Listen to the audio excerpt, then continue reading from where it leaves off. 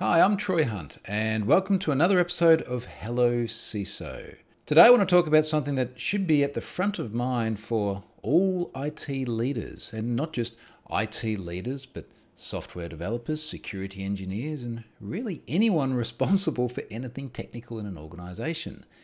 And that is secrets management and infrastructure.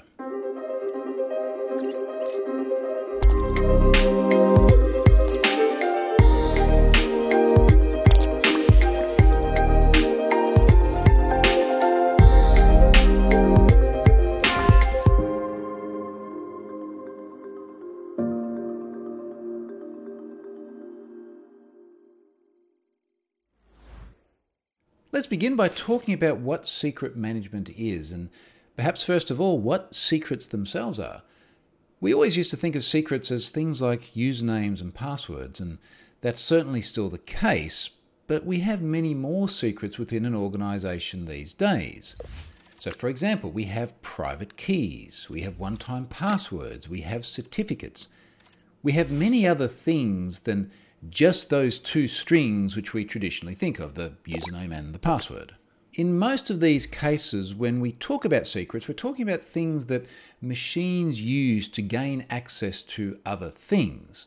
And of course, that applies equally to passwords, certificates, private keys, other things which we would not want to disclose to other parties. These days, we're also not just talking about secrets used on physical machines. Of course, many of our machines are virtual, either running on-premise or increasingly running in the cloud. And we're not just talking about secrets that humans exchange with machines either. Very often we're talking about a secret which one machine will exchange with another machine. What this all leads us to is a much more complex infrastructure today than what we've had in the past, particularly once we start to consider things like hybrid infrastructure. So what happens when we have machines on-premise and machines in the cloud and they're needing to communicate secrets with each other? If I'm an IT leader, I'm really focusing on two things as it relates to secrets. And the first one is quite obvious. I want to make sure that the right people and the right machines have access to those secrets. So access control is very important. But the second thing that I'm focusing on is the who, what, when, and why of access to secrets. So I want audit trails. I want to know who gained access to the secret, whether that be a person or a machine, what the secret was, when it happened, because this would be a very important part of any sort of, say, forensic analysis. And then I want to know why. What did they need this secret for? And of course, what did they then do with it?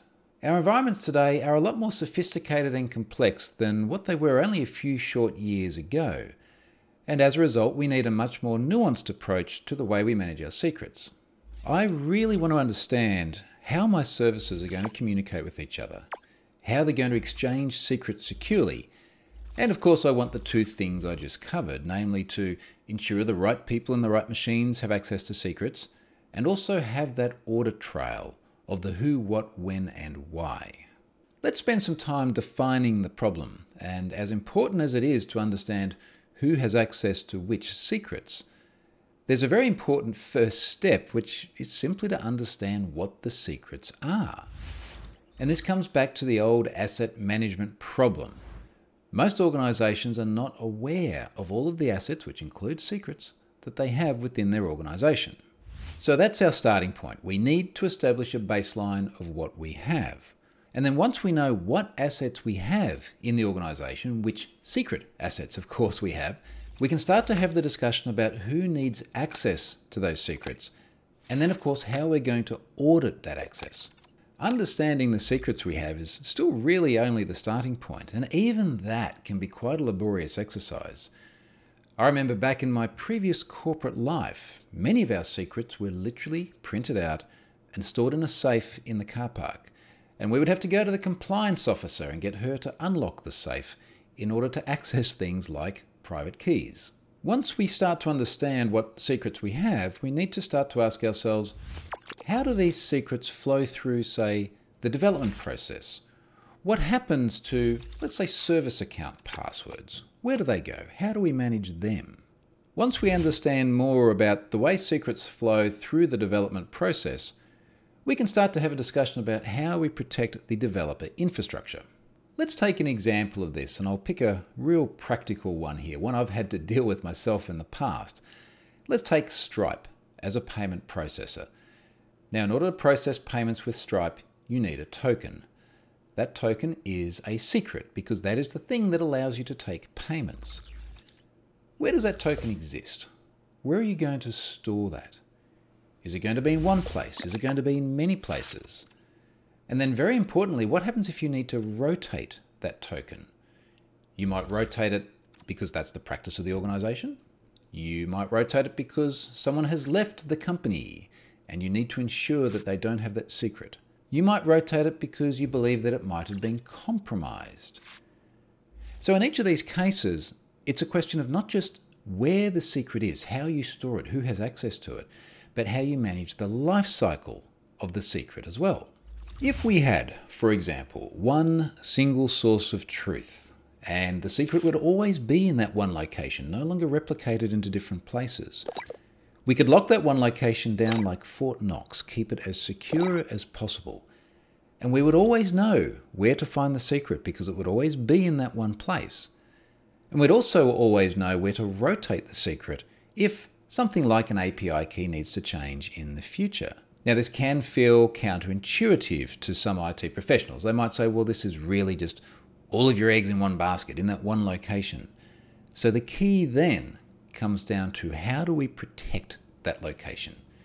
Because if we can do that, and we can do it well, that makes the management of that secret so much more efficient. One important part of secrets management is meeting compliance obligations. So for example, FIPS compliance or PCI compliance if you're dealing with payment cards. Now, compliance doesn't necessarily have to be a hard problem, but it does require some forethought and some careful management. Let's look at a real-world precedent where poor secrets management did lead to a serious security incident. And I'm talking about the Stack Overflow incident of May 2019, where an attacker broke into the Stack Overflow infrastructure by exploiting a bug that got them into their development environment with elevated privileges. Now, Stack Overflow was pretty transparent when they reported on what happened. And they said, look, one of the problems they had was just bad secrets hygiene. They had secrets spread all over the place, in code, in build systems, in application settings. And that's not particularly unusual, but in Stack Overflow's case, that did ultimately lead to their security incident. One of the things they did after the incident was to make secrets write-only. The only things that could read the secrets were the machines that needed to use them. Now, this made them completely useless to anyone else that could come along and find those secrets themselves. One thing to really keep in mind with Stack Overflow is it is a very sophisticated organization and it's staffed with extremely competent people, a bunch of people I know myself and have a huge amount of respect for. So this incident shows us that even very well-coordinated organizations do still struggle with securely managing their secrets. Shoring things up in the Stack Overflow environment would have required a very methodical approach. They would have had to understand precisely what secrets they had in that environment and ensured that they were now centralized and managed in a very systematic way. So if you're tasked with overhauling secrets management in your organization, you're going to need to begin by understanding which services need access to which secrets and where they're stored. This will help you in ensuring that access is only granted to those entities that actually need access to the secrets. So that's the good old principle of least privilege right there. You'll almost certainly want to turn to a third party to help you with your secrets management. Now, there are a bunch of software products out there to help you do that. Which one should you use? Well, it depends. I can't tell you that. This is going to be part of the journey for you to establish which is the right one that fits your needs in your specific environment. Each cloud provider, AWS, Azure, Google Cloud, just as a few examples, all have secret management services built into them. So a logical place to start might be to see in your cloud provider of choice, what is the solution that they offer? Then there's the behemoth of secrets management, HashiCorp. HashiCorp does things that don't just include secrets management, but say certificate signing and encryption as a service. They are the big player in this space, and perhaps they're the right fit for your organization. And I would be remiss if I didn't mention 1Password. Of course, a collaborator on this video series. They've just launched their own product, 1Password Secrets Automation. I don't want to turn this into a product pitch, so I won't go into detail here. But I will put a link in the video description. You can go and have a look at what secrets management looks like the 1Password way. That's all for this episode of Hello CISO. I hope you enjoyed this episode. Join me in the next one when we talk about common sense security policies. And on the flip side, the bullshit ones.